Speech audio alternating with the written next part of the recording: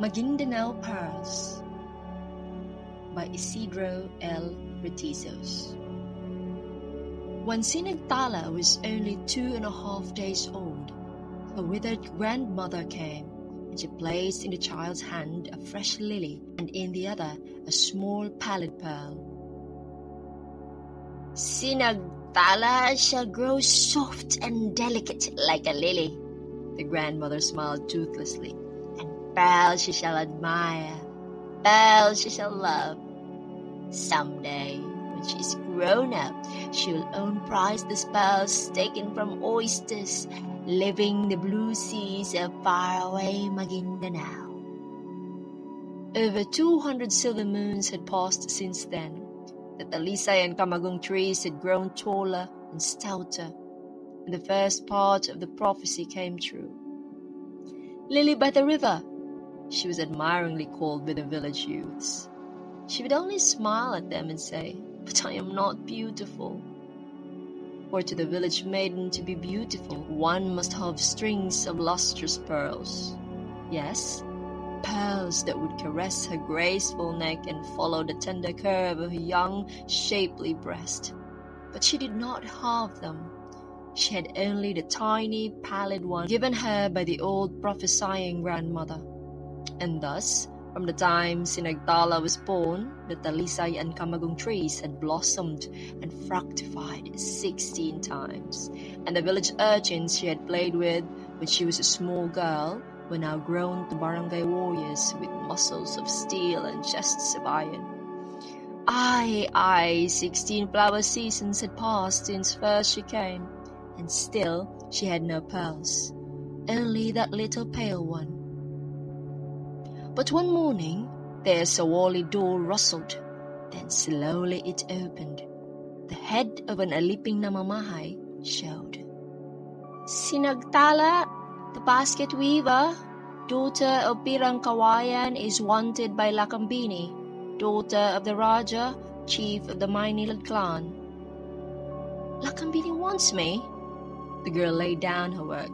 "She desires me, why?" "I know not, but she orders you to come soon," said the slave, and withdrew. And Sinagtala walked through the grassy paths under the shady palm trees till she reached the Raja's house. "Weave you 2 beautiful baskets for me," said Lakambini with the thin arms and the flat breasts. The Raja's daughter toyed with a string of lustrous pearls, priceless sea gems brought by the wily Moros from their faraway land. And Sinagtala's eyes glowed with wonder, and her lips slightly paled with desire. If she could only have gems like them. "Need you those baskets soon, favored of the moon?" she asked. "Hurry not their making," the Raja's daughter replied. "They must be strong and lovely, for they shall be gifts to the mother of Walanggulat, son of a chief, he who rules the Pasigan barangay." "And who is this Walanggulat?" "How foolish!" The Kambini laughed as her color deepened. "You delight me with your innocence. Go now, you inquisitive one." So Sinagtala left. She went to the riverside to gather bamban reeds and young bamboo joints to be used in the basket weaving. And all the while she thought of the pearls adorning Lakambini's dark neck and flat and appealing breasts. If she could only wear them, how much better if she owned them. She parted the bushes which brushed at her face and scratched her soft cheeks. The bambans grew in a marshy side. She would lose her balance if she leaned any farther over the water for them. "Girl with a slender body," a voice sounded near. "Wish you fall into that stream?" She turned. Magiting, the fisher of the deep, a warrior from the Pasigan clan. He paddled nearer in his small boat. "Weaver Pasigan braves rave so much about. You want those bambans?" "I need them," said Sinagtala, blushing prettily. The bangka drifted nearer the long reeds. A burlow splashed many times in the water. Bamban shoots were held out to her. She flashed a smile at him, gratefully. "Lilies you should gather, neeled flowers to adorn your hair." She liked Maginding's word of admiration. She gathered the bamboo reeds and tied them with wild creepers. "Must you be going?" said the young man who had moored his boat and stood beside her. "Those reeds are heavy. Let me carry them for you." "You say you have seen them together?" Lakambini, owner of the pearls, was pale. "I see them, always," the female house slave said to her mistress. "Every afternoon when the shadows of the palm trees are longer." "What have they been saying to each other? What did you hear?" "They speak not much," the slave tattled. "They look only at one another, and Walanggulat frequently holds sinagtala and—" No, don't go on." Lakambini clutched at her pearls convulsively. "I don't want to hear about it anymore." But then she screeched at the cowering bundle of humanity. "Alipin! Slave, did I not tell you to get nearer, to hear what they were saying?" "I did. I hid myself in the bushes," came the frightened reply. "And I heard him say that two Pasigan nobles would thrust his spear at the stairs of Pirangkawayan's hut." "Walanggulat wanted to marry Sinagtala, that common basket weaver. Why, it could not be." "Go," she ordered her slave. "Call you Sinagtala. Tell her to come with the baskets I told her to weave." "Awi!" Yes, when Sinagtala came, she, Lakambini, would tell her that her baskets were no longer wanted. Flirting along the riverside, how brazen of that girl! Should she— No, 10 times no. And Lakambini took off her pearls. They felt oppressive, those round pellets from the blue waters of Maguindanao. They felt cold against her heaving, tumultuous breast.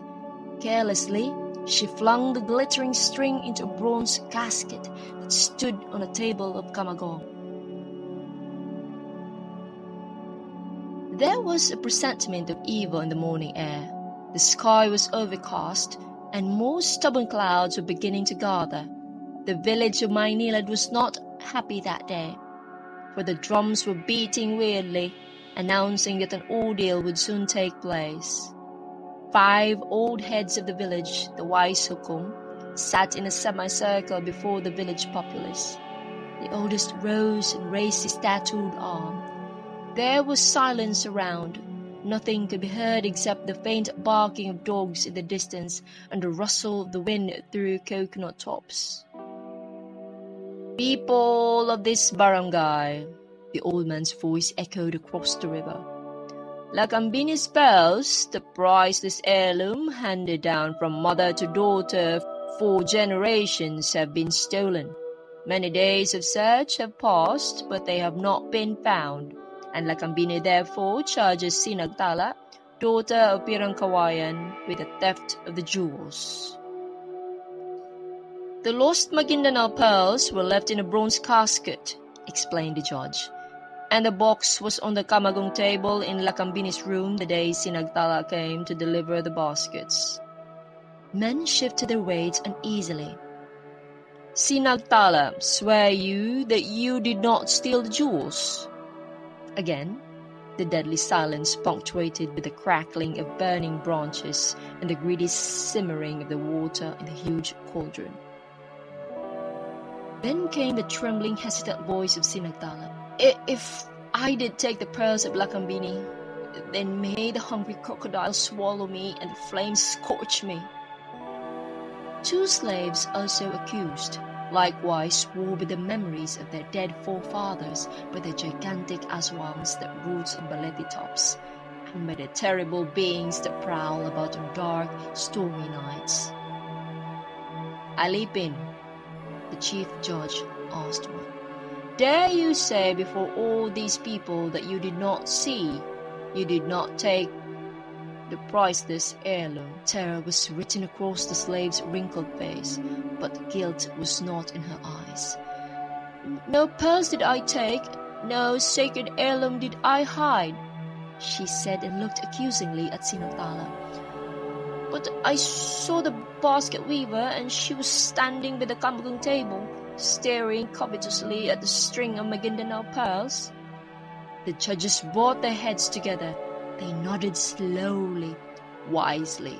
Was the Raja's daughter in the room when the basket weaver came? No, she was not, the slave said, gathering courage. And I left the room to look for Lakambini, but I could not find her. And when I came back, the basket weaver was already leaving, and she said that Lakambini did not want her anymore. Noticed you anything in Sinagdala's look? Oh, yes. The girl was pale in the lips and wild in the eyes, the slave added, and the basket shook in her trembling hands. The village people were silent. Pirangkawayan, father of the accused girl, shut his eyes and muttered under his breath. In the distance, a ripe coconut fell with an echoing thud. Wish you to make a reply to what you have heard, Sinagdala? A helpless, imploring look appeared in the girl's eyes as she sought for pitying faces around her. She only saw the grim and winking stare of her father, the maker of Sawali walls. She cringed under his fierce, blazing gaze. No, I didn't. Her ashen lips quivered. If the pearls can still be found, said the spokesman, nothing more will be said. But if they are not, there was a great shout. A boatload of people from up the river was swiftly nearing the shore, and the young man who stood at the prow was gesticulating wildly. The son of the chief of Pasigan, cried the Manila braves. Hope surged in Sinagdala's breast. Magiting! The young warrior leaped from the boat. Others followed him. Men with the wisdom of the aged, he began after saluting the judges. I come with the plea that Sinagdala be not tried. 2, I have with me the indemnity for the lost pearls. Other costly gems sent by my father, the Pasigan chief, that Sinagdala may be spared the shame of the ordeal. There was a glad rumbling among the village people, but the white-haired judges shook their heads slowly, wisely. We thank the Raja of Pasigan and his son, they said. But by the laws and customs of ancient Maynilad, a theft done to the family of the Raja is irreparable. The trial must therefore go on. Walang-gulat rushed to the side of Sinagdala, but the law forbade that they should talk to each other. They only stared and stared at one another. So Magiting was Walang-gulat, whom Lakambini wanted to wed, Sinagdala told herself. The jewels are not yet found, the judge was again heard, and all the accused have sworn they are innocent. Therefore must we proceed to the ordeal by fire. Lakambini choked back a cry. She alternately crimsoned and paled. She wanted to run away, to hide, but she could not move. She stood as if petrified by horror. Pirangkawayan's lips trembled as he strode away. He stood apart from the crowd, alone in a place where he could see everything. The old man's eyes were moist with despair, and yet his head was held high, and his massive shoulders did not stoop. For Pirangkawayan knew that the blood of his ancestors, nobles themselves, coursed in his veins, and the blood of famous men who value their lives less than their unsullied honor. But Sinagdala, his wretched offspring, accused of the theft of the pearls, and his massive arms uncoiled themselves from their folded position. Deliberately, his right hand fumbled at his waist, but then both hands bore themselves into mighty knotting fists of iron. Sinagdala would be the first to pass the ordeal. So it was ordained. Swiftly, she was blindfolded. The smoke encircled her uncertainly, while the fire under the cauldron crackled. Therefore must the accused Sinagdala, as the others who will follow. The voice was but a drowning sound. Dip her hands into the boiling pot and take out the white stone that rests in its bottom. And if her hands remain unblistered, unburned, then it is a sign that our gods, find her guiltless and we pronounce her innocent. But if they be burnt... But Lakambini, the Raja's daughter, torn by conflicting emotions, among which was remorse for what she had brought about, could no longer hold herself. Also, she had seen Perangkawayan and realized what the old man was about to do. Don't! She screamed hysterically as she ran toward the doomed Sinagtala. But Lakambini, owner of the stolen Maguindanao pearls, was late. Too late. For Sinagtala's father had suddenly whipped himself up. With the speed of lightning, his hand had traveled to his waist, and out came a glittering, thin-bladed, sharp-pointed dagger. There was only an instant pause after Lakambini's shriek. Then something flashed and scintillated as it swiftly whisked through the air and struck Sinagtala in the breast. Old Birang's hand was firm and his aim had been faithfully true. But hala, God, she's innocent. I have the pearls. Lakambini babbled foolishly, incoherently. She madly kissed the comely, paling face and pressed the dying girl close to her. Sinagtala, forgive me. I hid the pearls. I hid them. Sinagtala.